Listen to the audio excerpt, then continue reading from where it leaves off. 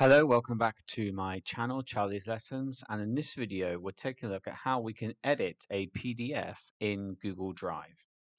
So the first thing we're going to do is we're going to find a PDF on our computer. So to do this we're going to go to New and then File, Upload.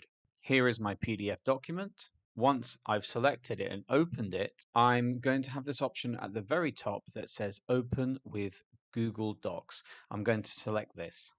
Google Docs will begin to process the PDF, and here you can see that Google Docs has managed to extract the majority of the text from the PDF, and now I can begin to change it. As you may notice, some elements of the PDF were not retrieved. For example, this text here is now appearing as an image rather than text. For example, here is a PDF of a course book. You can see here that Google Docs was able to identify some of the text, but other parts of the PDF were not identified, and so we get these images instead. So it all depends on how complex the PDF is that you're uploading to Google Drive. Thank you for watching this tutorial on how to edit a PDF in Google Drive.